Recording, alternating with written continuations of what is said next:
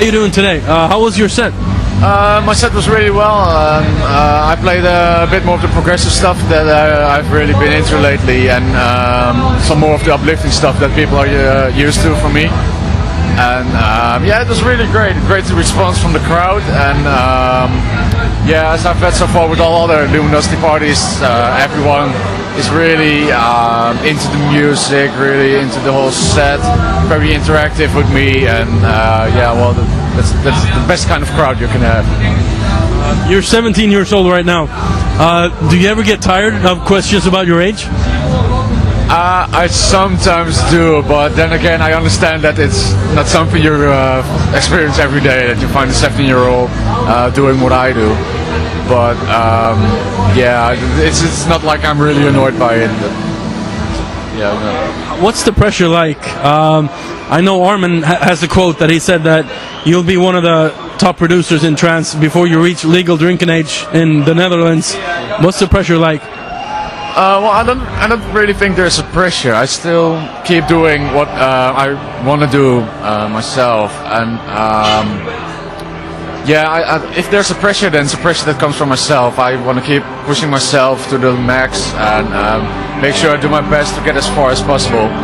And yeah, there's not really any pressure from outside. There's a lot of support, actually, instead of pressure. And yeah, I think I'm not at my top yet, so I just keep doing what I do and ask as much as possible from myself. That sounds really good. You produced your first track when you were 7 years old. Correct. What did that sound like? And yeah, what did it sound like? Well, my very first track was probably just something I made within a few hours someday when I was playing around with music. But if you really look at the first complete track I made, then I'm embarrassed for it right now, because yeah, it's so amateuristic. But then again, I was 7, 8, so you can't expect a 7 or 8-year-old to make a perfect track. But yeah, I think my parents already knew back then that I had the potential to become bigger with it and make something out of it. And so yeah, you start like producing terrible tracks, and everybody does, and you just have to be patient enough and to keep on going until you are at a level where you can produce some decent track. Your first contact with trance was back in 2003, 2004, hearing sets from Tiesto. How do you see trance evolving? Because it has changed a lot since then. How do you see it evolve even more in the future? Well, I think because right now trance is like blending with house, dubstep, electro house, all kinds of genres. And I don't think that's going to stop in well, at least in the next 2 years. And I don't really mind. For me as a producer, it gives me new opportunities to try different styles, different kind of tracks, different structures in my productions. And yeah, trance has had like a peak back in the days, and it's looking like it's going to have another one really soon. It's getting bigger, it's getting more promotion. Like trance is becoming a more known genre. It's being played on the radio and stuff. So yeah, I think it's going to be a lot bigger than it is right now, and I honestly can't wait until that happens. Right after you heard the sets from Tiesto, the first trance connection of yours, what happened then? How did you get into producing, and what happened right after that? Well, between listening to Chester's DVD and actually started producing, it's like this whole process of searching artists on YouTube, because I watched the DVD. I wanted to find out what he was playing, because I like the tracks and I wanted to find out who made them. And yeah, I've been like looking on YouTube for those tracks for about a year or even 2 years. At a certain point I thought, I don't just want to listen to this, I want to try and make this, because I was so passionate about music already. And it just seemed like a logical step for me to start making my own music. And yeah, in the beginning I really tried to base my productions, my sound on what others did. And eventually I started like to evolve my own kind of sound. And yeah, that's basically what I did after hearing that DVD. And when I got my first music program, that was probably about 2 or 3 years after that. yeah, that's where it actually all began. And between that, I didn't do any producing, but just got more and more into the music itself. You produce, I mean, everything from chill to progressive to pure uplifting. How hard is it to do those different styles, and where do you feel most at home? I think because it really differs. Like for the last few years, I've been producing uplifting mainly, and that's something I've really liked. But right now, I'm experimenting with all kinds of styles, and I'm still a bit searching what my favorite is of those and where I want to go. But I'm really into the more progressive stuff, as you can hear in my latest EP, the Soothing EP. It's really a blend of the really deep kind of house, the more house trancey, like you'll hear on a label like Tuna Deep, and the third track, which is the remode of the original. It's like this electronic post-rock something. I don't really know what to call it, because that's one of the problems we had when we decided to release the track. We were like, what are we going to call this? We have no idea what it is. And for me, it's really fun to produce tracks like that. I don't necessarily feel like I have to make a certain genre, but yeah, if I really have to decide where I feel most at home, then it's probably more into that direction. And yeah, the more clubby trance as well. It's like two different styles that I'm really into. It's the really progressive stuff and the more clubby trance. And yeah, I really want to keep producing both. It's not really like I want to go in one certain direction. I want to keep my options open.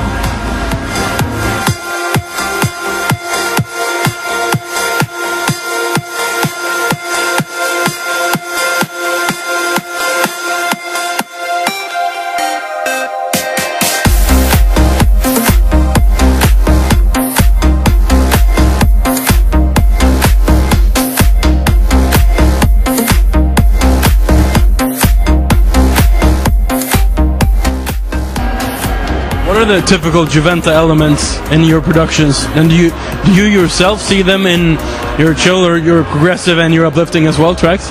Well, I think for me it's really hard to like point out a certain sound or thing that's typical for me, but for artists it's probably more easy to hear, because yeah, I listen to my own stuff all day long and I sometimes really get tired of it.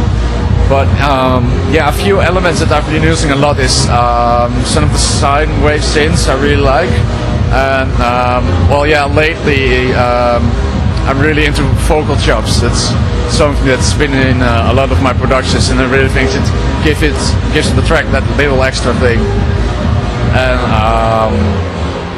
yeah, I think if there's something typical, then it's the sound as a whole.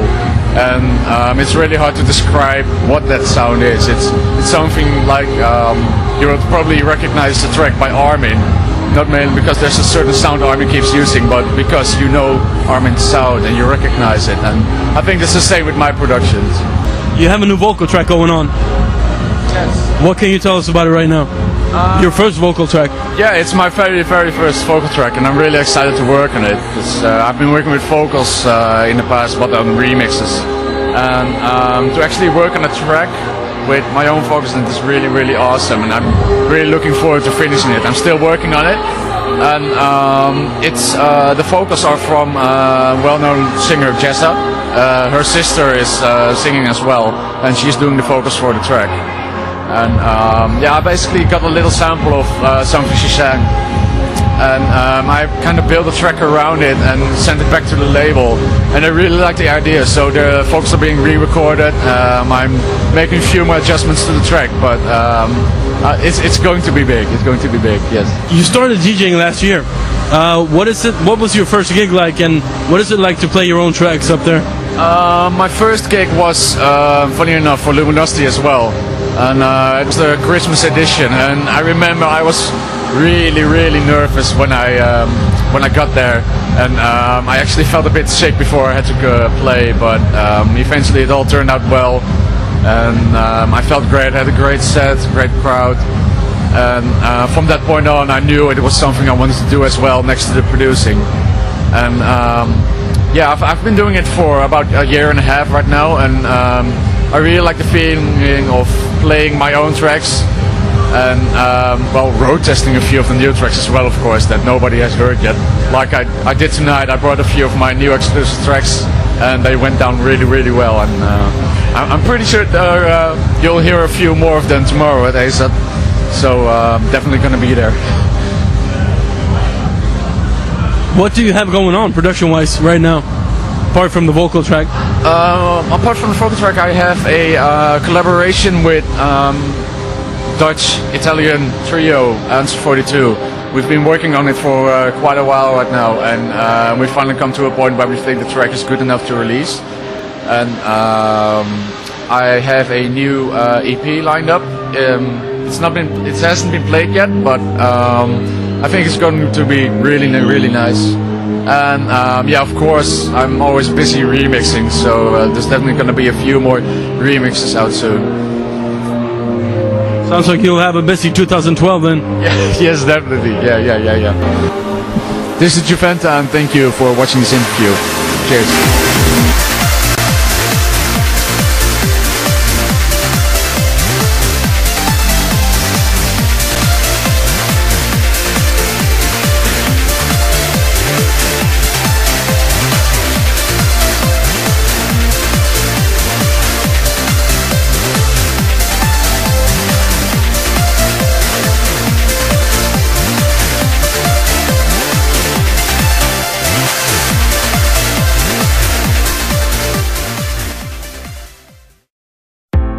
There's one foundation that matches 97% of UK skin tones.